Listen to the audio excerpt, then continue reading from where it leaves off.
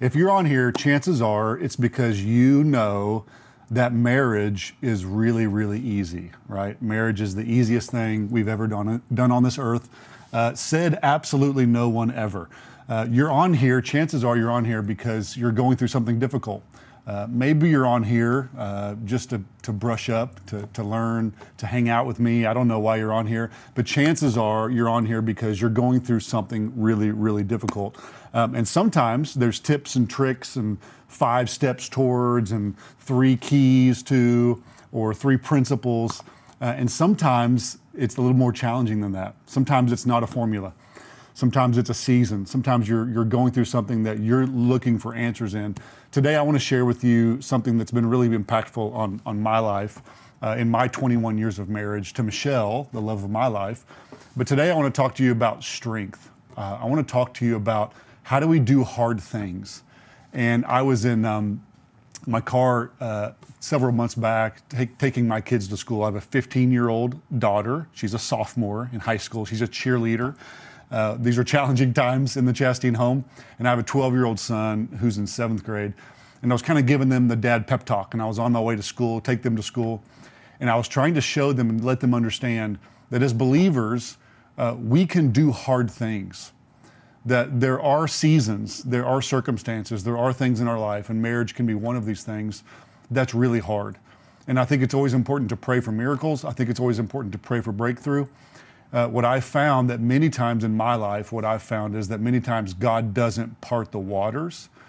Many times He gives me the strength to build a boat and to get across whatever thing is in front of me, whatever challenging thing that is in front of me. So what I want to talk about today is strength. I think that strength is something that God gives us to get through certain seasons and wisdom and things like that. But I know that God is the same yesterday, today, and forever. He never changes. And so when we look through the Bible, we find people in the Bible who brought God's strength into their life that allowed them to do really, really hard things. And chances are you're going through something difficult. Chances are it's your marriage. Chances are it's something else. It's a sickness, it's a job, it's a career, it's a financial issue. Whatever it is, it's something difficult that may be having an impact on your marriage. And today I want to look at a person in the Bible who I love. One of my favorite stories in the Bible is Nehemiah. Nehemiah is one of my favorite stories in the Bible, and here's why. Nehemiah did really, really hard things. But what's fascinating to me about the entire book of Nehemiah is you won't find one miracle. There are no miracles in the book of Nehemiah. The book of Nehemiah is simply God using common, ordinary people to do really, really hard and challenging things. And so God gave Nehemiah this supernatural strength to do something that God was calling him to do. And I believe that we can lean on this same strength, that whatever you're facing, whatever you're going through, whatever challenges, many of you, there may be somebody watching this that can't even get out of bed.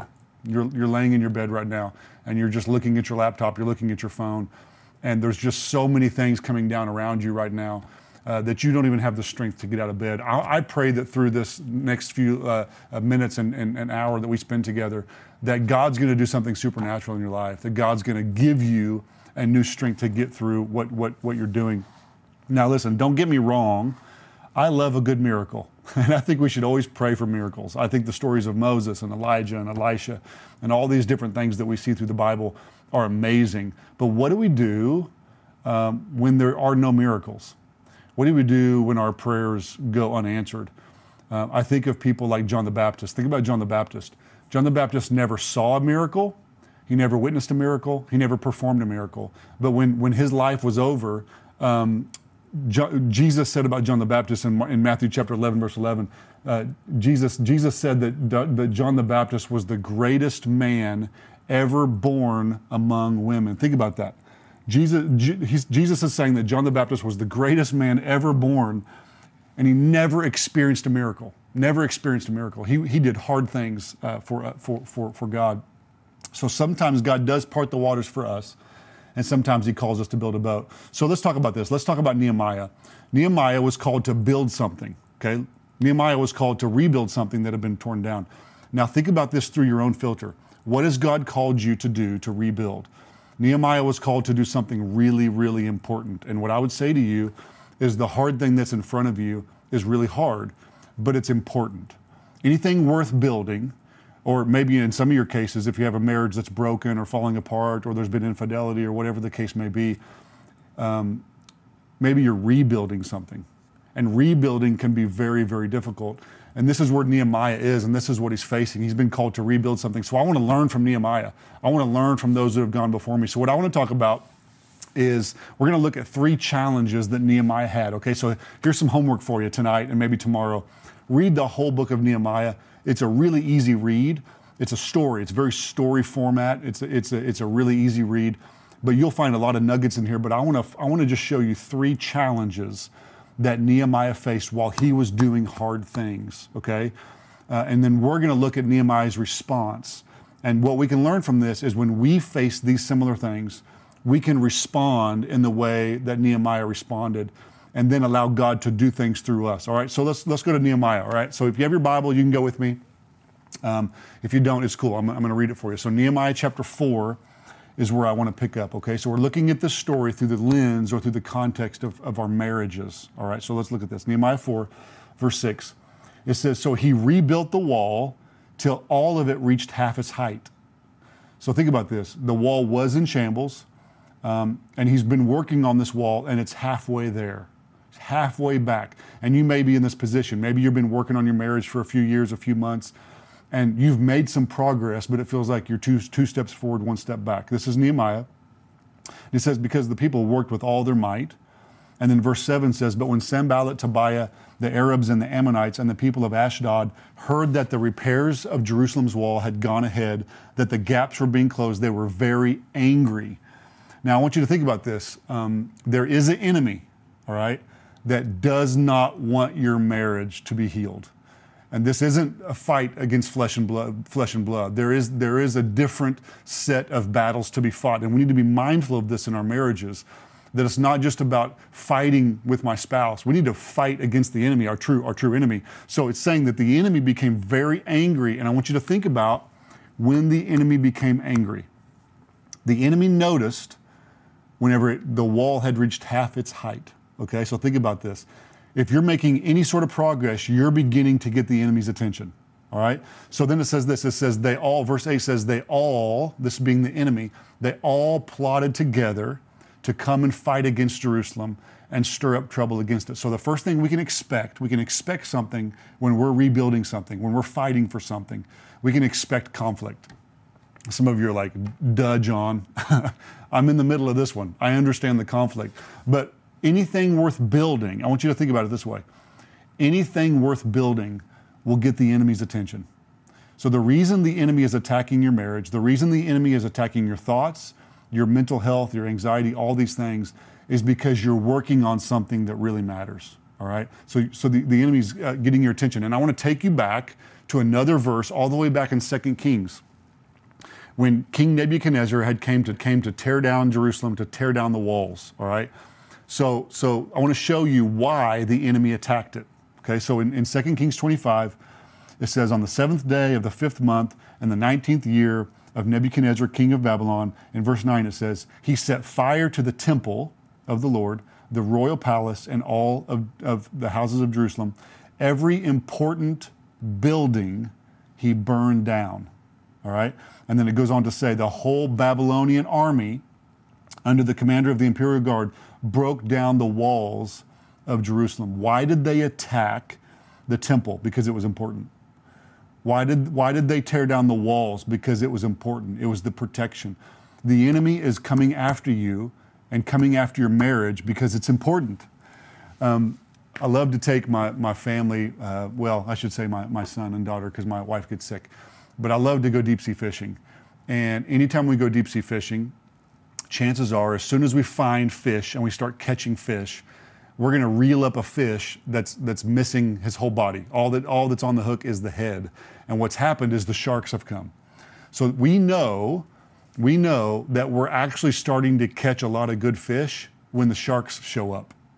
So what I'm trying to say is we shouldn't be surprised when the enemy shows up, when we have challenges mentally, when we have fighting, when we have issues come up in our marriage, when we have infidelity and we're trying to work on building trust again and then trust is lost. The enemy is coming to steal, to kill, and to destroy. Now, I want to look at Nehemiah's response, because this is where we're going to learn today. We're not going to learn by the problems. We're going to learn by the response. So let's look at Nehemiah's response. Nehemiah's response to the enemy attacking in chapter 4, verse 9, he says, but we prayed to our God and there's a really important and here. We prayed to our God and we posted guard day and night. So I want you to look at these two words, okay? It says they prayed and they posted. They prayed and they posted. Now think about it this way. They did something in the natural, they posted guard. They did something in the supernatural, they prayed. It's not one or the other. Sometimes, a lot of times when we have conflict in our life, we either want to try to fix it without God, or we ask God to fix it without me being involved in it. And I think sometimes it takes both. They prayed and they posted. It's good to pray. You should pray for your marriage, but you should also go to counseling, right? You should do both. You should do both. And this is what Nehemiah did. He did both, and it was really, really important to do so. So let's keep going. I want to show you the next conflict, okay? The next problem, the next challenge, all right? So the second thing that Nehemiah faced, that if you're going through difficulty, I think this will resonate with you. The number two thing you can expect is you can expect physical and mental exhaustion, all right? And some of you are like, yep, I'm there.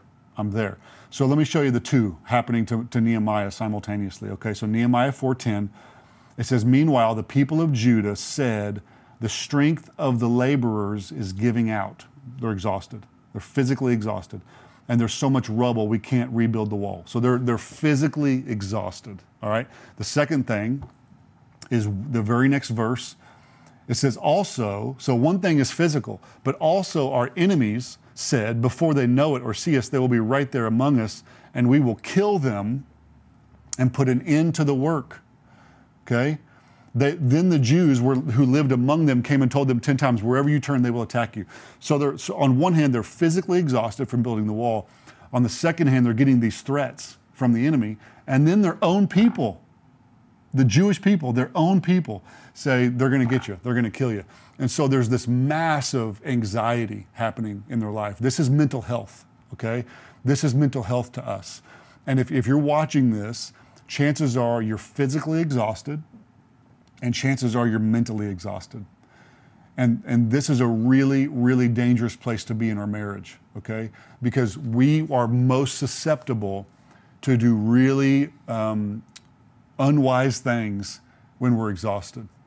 A lot of times this is when marriages end. This is when the divorce becomes final. This is when a spouse that's not meeting your needs, you begin to look elsewhere for those needs to be met. Why? Because we're exhausted. We just can't fight anymore. We're either physically exhausted or we're mentally exhausted. And so I want you to remember when this happened. It happened when they were halfway there. The wall had reached half its height. And it wasn't one or the other that caused it. It wasn't just the physical, because they were physically tired before. They became exhausted when the enemy began to attack mentally, right? And when their own people began to attack mentally. This is the enemy's attacking you, but also your friends are giving you advice, and your own friends are telling you stuff, So we can get it from both sides. And so again, we're going to not learn from the conflict, we're going to learn from response. So what is Nehemiah's response to this exhaustion? Okay, I want to show it to you. Nehemiah chapter 4, verse 13. He says, therefore, this is a really important word in the English language. He's saying, because of this, we're going to do this. So he says, therefore, I stationed some of the people behind, this is really important, the lowest points at the wall's exposed places. Okay, so he's saying that there was some parts in our wall, the thing that we're trying to rebuild. So in our case, in this context, it's marriage. So there's some areas that we're trying to rebuild our marriage, but there's some low parts in the wall. There are some parts in it that we're the most exposed. We're the most vulnerable. If we're going to mess up, it's going to be in one of these areas. And he's saying, so what I did is I posted guard there. What does this mean practically for us? This can mean a lot of different things. Contextualize it to your situation.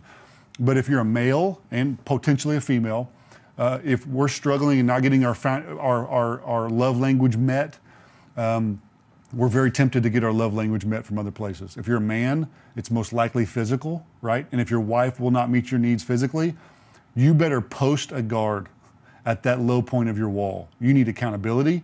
You need to make sure that that phone, that laptop, that device has some sort of accountability in it. Where are you the most exposed? Don't be alone with the opposite sex, right? Don't engage if you're not physical touch, but you're emotional, right? You need the emotional support. Don't engage in that conversation with that person of the opposite sex at work. Don't answer that DM, right? Don't slide into people's DMs. We're going to be exhausted. We're going to be physically exhausted, mentally exhausted. We're going to be very vulnerable in these moments. Right now, you're vulnerable. You're hurting. You're hurting. You're going through some difficult times. So we're going to post a guard. And I want you to notice what the enemy did when they posted guard, okay? In Nehemiah 4:14, it says, after I looked things over, it says Nehemiah, I stood up and said to the nobles, don't be afraid. Remember the Lord, who's great and awesome. Fight for your families, your sons, your daughters, your wives, and your homes. And after they had made the decision to fight, okay? Now catch this. He says, I want you to fight. We're going to post guard. We're not going to let the enemy come and destroy what we're building back. We're not going to allow it to happen. And watch what happened when they decided to fight. And some of you need to make the decision to fight. You just need to make the decision to fight. Verse 15 says, when our enemies heard that we were aware of their plot and that God had frustrated it, we all returned to the wall, each to our own work. So you know what happened? The enemy didn't even attack. When they realized their weak points, when they got ahead of it, when they were proactive, they didn't wait for the enemy to come and attack them sexually. They didn't wait for the enemy to come and attack them in the ways that we're contextualizing it to marriage. When they were proactive, the enemy didn't even attack. This is awesome. And from this moment on, they fought differently. They built differently. And I want to show you, prior to this moment, they were building the wall back one way. From this moment on, they started building the wall back a different way. And my prayer is that this day, that you're watching this, you had no idea you were going to be on a Zoom call, on a YouTube live call with Jon Chasteen. And what I'm believing that right now, by the power of the Holy Spirit, He's speaking to you. He's inspiring you to fight, to post your guard, to fight again for your marriage, to fight again for your family. And from this day on, you're going to fight differently. All right, you're going to build differently. And this is it. In Nehemiah 4:16, it says, from that day on, okay, so it wasn't like this before, but from that day on, half my men did the work, while the other half were equipped with spears, shields, bows, and armor. The officers posted themselves behind all the people of Judah who were building the wall. Watch, those who carried the materials did the work with one hand and held a weapon in the other hand.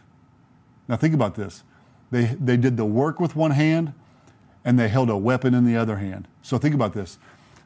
They had a shovel in one hand and a sword in the other. What does this mean? You know what it really means? It means that the progress slowed. They weren't able to build as fast. They just weren't. They didn't build as fast, but they were building it the right way. And this is a word to some of us.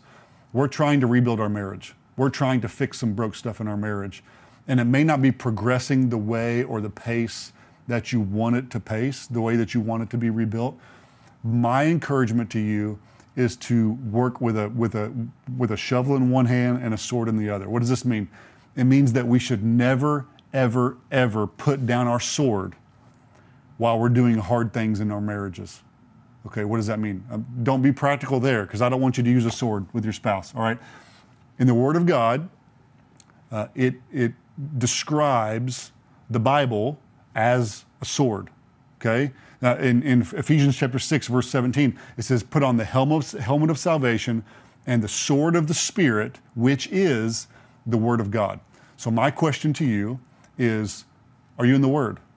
Are you studying? Are you looking at Scripture? You know when you need to get in the Word the most? When you feel like it the least.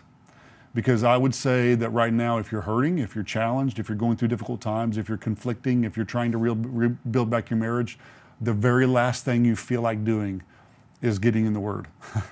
The very last thing you feel like doing is praying. But I would present to you that it is the most important thing to do right now. The most important thing to do right now. So we fight with a shovel in one hand and a sword in the other, all right? Let me show you the last one. Okay, so Nehemiah 6, verse 1, it says, when the word came to Sanballat, Tobiah, Geshem, the Arabs, and the rest of the enemies that I had rebuilt the wall, and not a gap was left. So the wall is built, not a gap is left, but it says, though up until that time I had not set the doors in place. Okay? Sanballat and Geshem sent me this message, come, let us meet together in one of the villages in the plains of Ono. But they were scheming to harm me. All right? So I'm convinced that the final one, the final conflict, the final challenge, and I think it's one of the enemy's greatest weapons, is you can expect distraction. Okay? This is what's happening. Now think about the enemy's tactics. The very first tactic is they started with dread. They started with rumors. We're going to do this. We're going to do this to you. It was a rumor mill. And then they went into fear. Then they went fear-based. We're going to kill you. They said, we're literally going to kill you.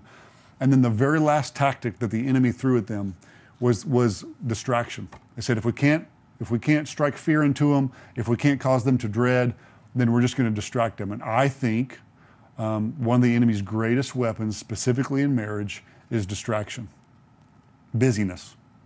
Wherever you're at in your marriage, chances are that one of the things that got us to where it is now is we've been distracted. We didn't cultivate. We stopped doing dates nights. We stopped doing this. Kids came, jobs came, careers came, houses came, life came. And over the course of years or months, we just began to get distracted and didn't do the work that needed to be done. So how did Nehemiah respond? Okay, I'm all about the response because this gives us action steps. So here's Nehemiah's response in verse 3. He says, so I sent them a message, and this is how I replied. He says, I'm carrying on a great project, and I cannot come down to meet you. Why should I stop the work? What I would say to you is one of the really important things we all need to understand right now, and just be reminded, is how important this work is. The hard work of building your marriage is more important than just about anything in your life, because if your marriage is out of balance, many times your whole life is out of balance. And so what I'm just trying to quickly remind you of is not to quit, not to give up, to fight for your marriage, to fight to rebuild, to continue the work. And it is hard. It's very, very hard. One of the things I told my kids that day that I was giving them this motivational speech that they were rolling their eyes at me. One of the things I said was, guys, we do hard things. And if it was easy, everybody would do it. If it was easy, everybody would do it. Why is marriage so important? Because it's the centrality of most of your life. As goes your marriage, so goes many aspects and components of your life. It's hard work. Marriage is not easy. For the best of marriages, it's really, really hard. So just know you're not alone. If your marriage is having challenges, welcome to the club, right? Marriage is hard, but this is what I would say. If it were easy, everybody would do it. If it were easy, half the marriages in America wouldn't end in divorce. This is hard stuff. And I'm believing that the Holy Spirit can empower you today, give you strength today to fight for your marriage. So why should we stop the work? This is what Nehemiah said. Why should we stop now? Let's not stop. So those were the three things. I want to give you one more, okay? One more thing you can expect, and I believe this by faith. I'm speaking this by faith over you and your marriage, okay? I'm telling you that the fourth and final thing that you can expect is you should expect a miracle. You should expect a miracle. You should pray and believe that God can do a miracle in this situation. And I know I started by saying we do hard things even when there's no miracles, but the book of Nehemiah actually has a miracle in it. Nehemiah is the miracle. Nehemiah is the seed who obeyed God, did the hard work without any miraculous signs and wonders from God. And actually, in fact, in doing so, Nehemiah became the miracle. And I think that when we decide to do hard things, when we decide to move beyond ourselves, get outside of ourselves, do the hard work of praying and posted. We're going to do both. We're going to pray. We're going to do it in the supernatural. We're going to do it in the natural. We're going to post. We're going to go outside of ourselves. We're going to try new things. We're going to get counseling. We're going to do whatever it takes. We're going to commit to this. We're going to fight for our marriages no matter what, because we have a supernatural strength doing it. And we're doing it with a shovel in one hand and a sword in the other. God is empowering us to do this, and I'm believing that he's going to do that through you today, all right? One more quick thing I want to share, and then we're going to go to some Q&A. I was in Napa. I was in the Napa Valley just a couple of weeks ago, and we're doing this tour, and I'm talking to this guy who has lived in this valley forever, right? And another friend of mine that was there who's a sommelier, just a brilliant guy. This guy that was there, that lived there, could literally taste, we could taste a wine, and he could tell you what year it's from and what vineyard it was pulled from. This is how genius this guy was. And so we started talking about this and started exploring, how the best grapes are grown. Because what I believe about you in your marriage is God really does want to produce a fine wine in your marriage. He wants to produce something that's pure, that's great, that's the best for us. And he's trying to produce this in us. And what I learned about wine in Napa was that the most brilliant wines, right? The most award-winning wines actually are grown in more of the mountainous region, in the mountains. There's valleys, there's vineyards in the valleys, and then on both sides of the valley, there's mountains that go up. And what this guy started to say is he said, the best grapes, I want you to catch this.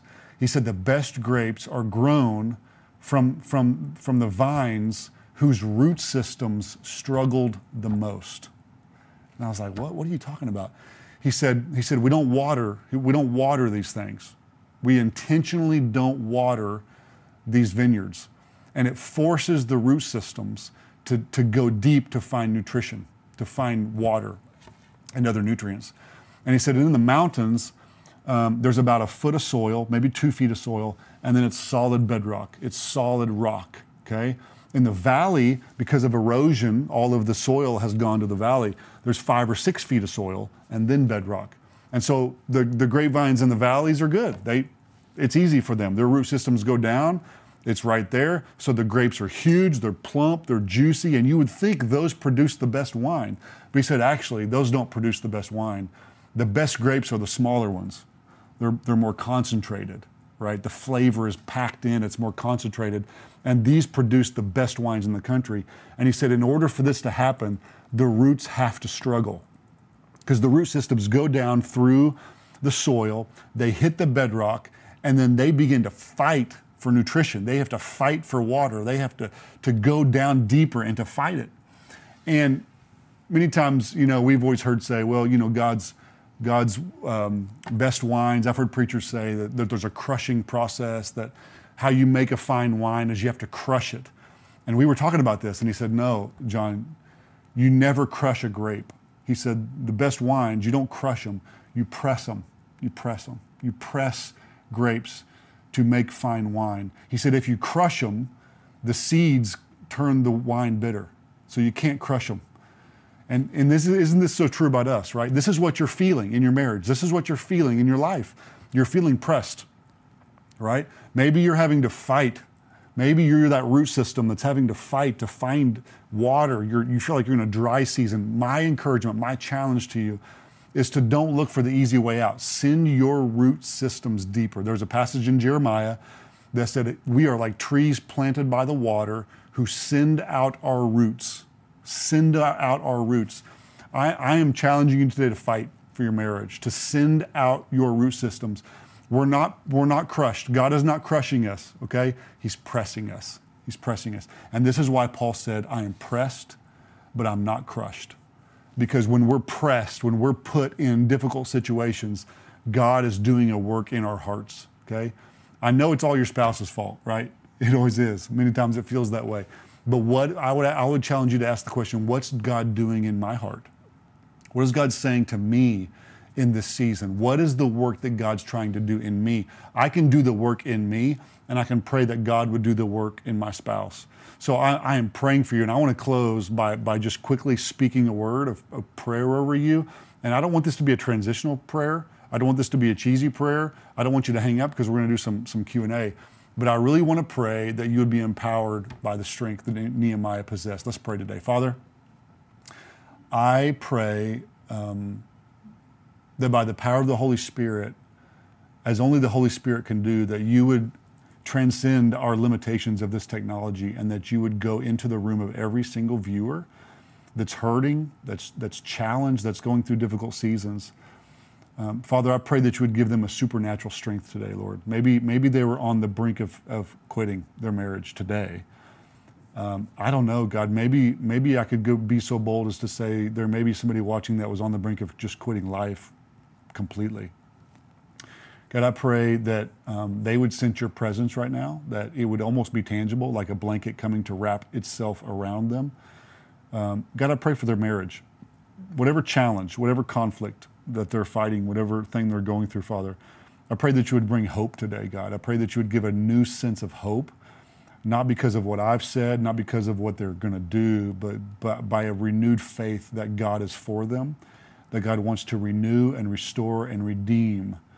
God, give them strength to rebuild. Give them the strength that Nehemiah had. If there are no miracles, we're going to do the hard work, God. And I pray that you would use us to be the miracle. We thank you for it. In Jesus' name, amen. Amen. Okay, so you've sent in some great questions, and let's just jump into them. And feel free to continue to submit more and more questions in the chat. Okay, so let's just tackle a few of these. So one of them, the first one says, my struggle is that my husband has hurt me so much. Where do I get the strength to forgive him? Okay, such a good question. First thing I would say is I want to acknowledge how unbelievably hard that has to be. I don't want to sit here and say, well, you just got to do it. You just got to forgive them. I think that many times forgiveness is a process. I don't think it's a one-time thing. It's a waking up every day and reminding myself that I'm going to be forgiving today. I would encourage you, I wrote a book called Half the Battle. You can find it on Amazon, you can find it wherever, dealing with this very subject, really. And in it, there's this component called the stench behind the stone, where many times when we're hurt by a spouse, by a friend, by any form of rejection, really what you're experiencing is rejection. When we're hurt, whether it's infidelity, whether it's with words, emotionally, physically, we can be hurt in a lot of different ways. It's a form of rejection. Someone who should have nurtured you didn't. Someone who should have protected you didn't. Someone who should have been faithful to you wasn't. And it can come in a lot of different components in a lot of different ways. But God wants to circumcise our hearts. Really, it's a process of circumcision. I know it's kind of a weird topic, but it's a process of circumcision. So in Joshua chapter 5, verse 9, the Israelites are on the banks of the Jordan River, and they're about to go into the promised land, but they had all this past hurt from the past. And so God says, circumcise yourselves today, for tomorrow I will do signs and wonders among you. And so God takes them through this process of circumcision. Why? Because they had carried some stuff with them. The very next verse, in verse 9, it says, today I've rolled away the reproach of Egypt from you. Now, I want you to think about that. These people that were about to go into the promised land have never been to Egypt. These were the children of the people who were slaves in Egypt, okay? So God says, I want to remove the shame of Egypt from you. So what he's saying is, I removed you out of slavery 40 years ago, but slavery still remains in you. So this is what you're feeling, okay? The hurtful situation is in the past. It's not currently happening. The infidelity, the pain, the hurt, the words, whatever it was, is in the past, but part of that pain is still in you, right? So the divorce happened 30 years ago. The infidelity happened 20 years ago. The rape happened 50 years ago, whatever it was, but for some reason the pain still remains in me. And so he takes them through the process of circumcision, which to us in the New Testament is a circumcision of the heart, okay? So what you have to allow God to do over a period of time, a process with counseling, with help, with prayer, getting in the Word of God, is ask the Holy Spirit to circumcise your heart, okay? Ask Him to cut away. What that means is to cut away the dead things that still remain in you, okay? So I would encourage you, if you want more on that, like I said, I wrote a whole book on it. If you want to dig into more of that, you can also get on YouTube and Google. You can literally put in YouTube, the stench behind the stone, and I've preached sermons on it too. So great question though, and it's a process. I'm praying for you. Another question here. My hard thing is asking my spouse to limit time with his family. Wow, this is a tough one. Due to unhealthy influences without seeming controlling and hurting his feelings. That's going to be really hard. That's going to be a challenge. But I think it happens with small conversations, right? Obviously, some super practical things, probably things you already know. I'm a man, so I can speak to the way my spouse comes to me sometimes, okay? So I want you to think about this. I'm going to talk from as a man's perspective, so I don't know your situation. But I know that how my spouse comes to me matters, right? I need her to come to me when I'm in a good place, when I'm not busy. Her tone matters. Her posture matters. I would encourage you to use words that are very, very drawn out and careful. The way you say it matters so much. I would lead it with saying things like, sometimes it feels like, sometimes I feel like. I would very much so lead with those sort of leading indicators, those sort of leading conversations. If you're coming in and just saying, this is ridiculous and this isn't working and I can't believe this and I can't stand this person and this is really bad for you, there will be instantly defense mechanisms, instant walls that come up, and you're just starting the conversation the wrong way. So I would say, don't look at it as something you're going to fix today. Look at it as something that you're planting seeds, okay? I love what Paul says. He said, I planted the seed, Apollos watered it, but it was God that made it grow. Okay, so you need to look at this as this is not your job. This is not your job to do this. It's God's job. God's going to change his heart or her heart, depending on what's the situation. So I would look at your job is not to fix it. Your job is to plant seeds, okay? You plant the seed, God has to make it grow. You plant the seed, some days you water it, some days you plant a seed, but the seeds are so subtle that your spouse doesn't even realize it's a seed, okay? And trust God to make that grow. I'll be praying for you too. That's a really, really challenging one. Okay, got another one here. What is a way that my husband and I can begin to reframe conflict in a positive light? Such a good question. I would also direct you, gosh, I'm trying to remember it, and some of the guys in the studio may remember, but Jimmy Evans has some fantastic content on this about how to fight with your spouse, how to fight well. And I can't remember the exact name of it right now, but I'm sure if you get on the XO website and do some Googling or send in some emails, you can find that. There's some really, really good content out there. But again, I would say that the way you do it matters. And if your husband and you are in agreement that you guys just aren't good at conflict together, then maybe when you're not in conflict is a good way to reframe the conflict, right? So what I mean by that is, don't wait till you're fighting to try to fix how you fight. Wait till you're on a date night and everything's great and you guys are in a good place. And then you say things to your husband like, I just feel like we don't fight well. I feel like whenever we aren't going well, it doesn't go well. And we don't do a good job of communicating. And do this when you're really, really healthy. Do this when you're in a really good frame of mind.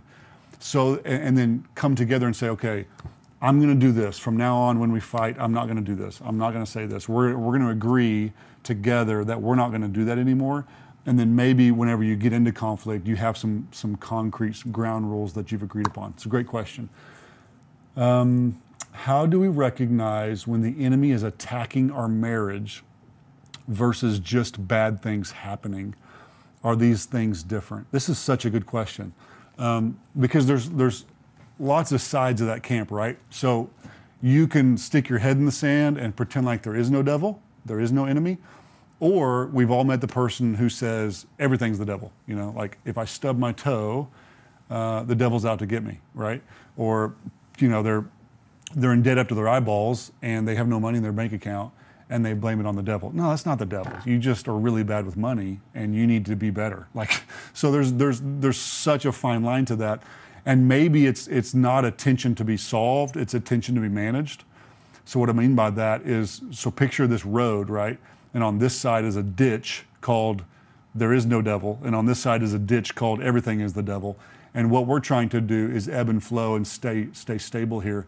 So I would say that anytime the devil is attacking you, it's probably because you're doing something that the Word of God wants you to do, or you're pursuing things. I do believe that whenever we are following the call of God in our life, that the enemy is coming to attack us more. I do believe that when we begin, like I was saying in the story of Nehemiah, when we begin to do what God's calling us to do, the enemy perks up. When Nehemiah's wall reached half its height is when the enemy noticed, okay? So I would say if you and your spouse are intentionally doing things that are honoring God, that you guys are taking steps of faith, that you guys are being used to advance the kingdom of God, you're serving your church, you're being generous. If you're doing things that are scriptural, pretty good chance that it might be the enemy coming to attack you, okay? Great question.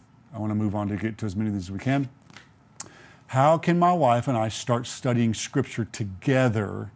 What's the best way to get started? Oh my gosh, I love this question. So my wife and I love to do this, okay?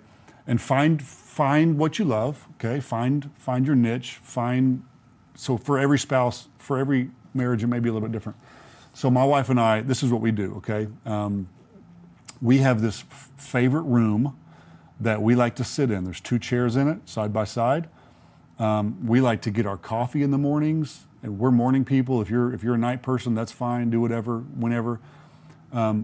It became our sanctuary. Like this became our spot. Like this is our spot in the house that we're going to come together and agree. We're going to study scriptures and we're going to pray together. And what we have found that even when we're not getting these epiphanies or God's speaking clearly or anything, we've started a habit of just being together and knowing that this is our place, that we're going to get deeper in God's word and grow together. So one of the ways we do it, and it's different from season to season, we're not really big on doing a devotional together, but that may be good for you. Here's what we do, okay? We're both reading through the Bible in a year, okay? So we're very similar to where we're at in Scripture, but then we're also just doing our own studies, our own reading. So we'll spend a little bit of time reading the Bible, okay? So just spend some time reading the Bible. We got our coffee, we got our little blankets, we're having a great time. And then at the end of that, we stop and we just pause and we say, you know what? When I was reading today, these are 3 things that stuck out in Scripture to me. These are 3 things that stuck out in Scripture to me. And so I'm a pastor. Many times I have found that some of the best preaching, some of the best sermons I've ever written came out of our time together just digging into Scripture and saying, this was interesting to me. I've never thought about it this way. And so we may spend a few minutes talking about what she found in Scripture that was really insightful. And then we're going to spend a couple of minutes talking about what I found that was insightful in Scripture. And then we're going to come together and we're going to pray about life, about our kids, about all that. But then we're also going to pray into these scriptures that we just read. So if this scripture read and spoke to us, then we're going to pray into that because we're depending on the Word of God. It's life. It's the sword, right? We're going to pray into that. And then we're going to pray into some of the stuff that I talked about and studied about. So this is just an example. That would be a really good way for you guys to just get started. But just take small steps. Don't pressure yourself to think you have to be these theologians or you have to read 12 chapters of the Bible to get started. Man, just start with one scripture. Just pull up YouVersion. You pull up the YouVersion Bible app and say, here's the scripture of the day. Let's talk about it, okay? So wherever you start, it's going to be really good, all right? That's a great question. Okay, number 6, we are so busy that we hardly have any time together anymore, but I'm not sure where to start in making more space since everything we do feels important right now. How do we think about what to prioritize and what can be cut out? This is a really good question. And I think that this is even where I can speak candidly about this because this is where I feel like I'm at. I'm in a season of my life where I just feel like things are really, really important right now. A lot of things are important. And so if I'm gonna cheat something, right, we have to choose what to cheat. Okay, so it does seem like post-COVID, just a broad stroke conversation here. It seems like COVID, 2020, everything shut down, right? We were home, we were with our families, such a great season. We were taking walks in our neighborhoods. Like we would walk in the neighborhood and see 80 people walking. And now we would take walks and no one's walking. Like there's no one out there. And it's like out of COVID, we ramped up so quickly to try to recoup and remake and rebuild whatever we felt like was lost in COVID. that this is just a pulse that I feel as a pastor. I see in the body of Christ as a whole, but really just in the world as a whole, is I feel like we're busier than we ever have been. And I don't know that I know why, but I know I feel it, and I feel like I see it too everywhere. So what we have to do is we have to become really, really intentional. And I know that's a really broad stroke, but let me explain. There's a really good teaching by Andy Stanley. He actually wrote a book about it, and he calls it choosing what to cheat, right? And what he means by that is we're cheating something, okay? So by me sitting right here in the XO studio talking to you, I'm cheating something, right? I could be at the gym, I could be at the university working, I could be at the church working, I could be on a walk with my wife. I could be going to pick up my kids from school right now. So by being here with you, I am choosing to cheat. And what it does when we call it that, it really makes me prioritize it. When I use the word cheat, right, it makes me intentionally prioritize in my mind what I am choosing to do. So I would say a really practical thing you could do is list off some of the things you're doing. So if you're a list maker, make a list. If you're a processor, just process it, right? I'm not much of a list guy, but I like to process in the moment. So if you're vacuuming your living room, right? You're choosing to cheat.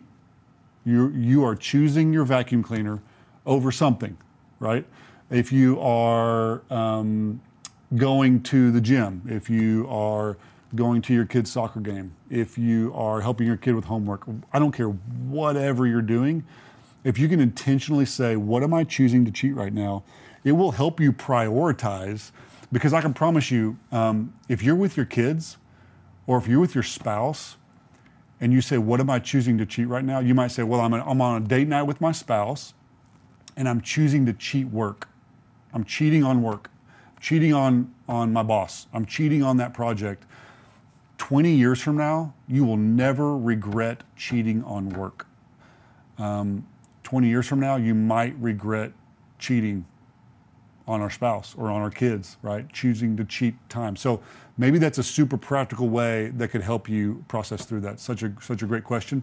We've got time for maybe one or two more. So here's one. What encouragement do you have for us as we feel like we are always in a season of struggle and hard times? Is there hope on the other side of the battle? Well, I think that we could ask the Israelites this question, right? So they're on the banks of the Jordan River, and they go through this process, and they move into what's called the Promised Land. Now, the scripture kind of talks about the Promised Land being the land flowing with milk and honey. And I'm like, that sounds amazing. That sounds like I'm going to sit on a couch and watch movies and eat milk and honey. But if you go and read through the scriptures, what they actually did is they took ground from the enemy. The enemy didn't roll over and play dead. They had to fight for it. They had to go and fight Jericho. They had to go and fight Ai. They went to fight the northern kingdoms. They went to fight the southern kingdoms. And so what they had to do, what did they do? They fought. They fought. Look in the New Testament. What did they do? Constant persecution, constant struggle, constant challenge from the Romans, constant challenge from the Greeks, constant challenge from their own people. It was a battle. Right? That's super depressing, isn't it? You're like, thanks, John. This is the most discouraging thing ever. No, it's not about, I don't think that as long as we live in this fallen world, that it's ever going to be easy. What we have to become masters at, somehow, some way, is by the empowerment of the Holy Spirit. We are allowing God to use us. We're allowing God to use us to do hard things. We're not running ourselves into the ground, okay? We're resting, we're taking Sabbaths, we're taking vacations, we're being smart. So this isn't work yourself into the ground. And the way that we know if we're doing it with God, so we're either doing it by ourselves or we're doing it with God. But either way, we're fighting battles all day, every day, 365, 7 days a week, all the days of your life. You will be fighting a battle, okay? Don't let that discourage you. You can do it with God or you can do it by yourself. Okay? When we do it with God, what we get with it are the fruits of the Spirit. Now think about this. We can produce fruit even in a dry season. Okay? This is all through Scripture. Talks about it in Jeremiah, talks about it in the book of Isaiah. that we have no fear of drought because we have sent our root systems deep and we're getting a supply, a source from a place that no one knows about, no one else sees. So when we're in a dry season or a season of fighting or a season of battle, people can look at us and say, how do you have peace in the middle of this circumstance? How do you have joy? And we can simply say it's the fruits of the Spirit. How do we know if we're fighting with God or apart from God? If we're fighting with God's strength, we have the fruits of the Spirit. The Bible says that you know a good tree by its fruit, right? You know a tree by its fruit. Good trees don't produce good trees can't produce bad fruit, and bad trees can't produce good fruit. So you know a tree by its fruit, what's coming out of it, okay? We're always growing. We're always challenged around by the atmospheres and the challenges around us. But if we're doing it with God, okay, we can produce fruit. We can have love, joy, peace, patience, kindness, long suffering. We can go through anything with God's help. And so it's such a good question. And I know it's super easy for me to talk about it and present it to you. And then I got to walk out this door in a minute and be hit smack in the face with life, right? Just like you're having. So it's something that is a constant renewing of my mind. I'm never going to get this. Paul said, I have not yet attained it, okay? It's not something that's just someone's going to pray for me and lay hands on me and I'm fixed. No, it is a constant daily in the Word, in prayer, bad day, good day, bad day, good day, fruits of the Spirit coming out of me. Some days I'm not going to produce good fruit. Some days I'm going to be a horrible human being. But God's grace is always there. God's grace is always there to pick me up. The prodigal son is always invited to come back home. So I am so honored that you guys have joined me today. What a privilege, what an honor. If you want to be in touch with me, connect with me on Instagram. You can find me at Jon Chasteen, Jon, no H in my name, okay? So just Jon Chasteen, Chasteen. I'd love for you to DM me, let me know if this meant something to you, if it was encouraging to you. Post about it and tag me in it. I would love to see it. I'm so thankful for you. Aren't we thankful for XO? XO is just an absolute blessing to me and my marriage and to the body of Christ, and I know that it's been a blessing to you too. So thank you for joining me for this workshop. I love you. I appreciate you. Thanks again, and we'll see you guys next time.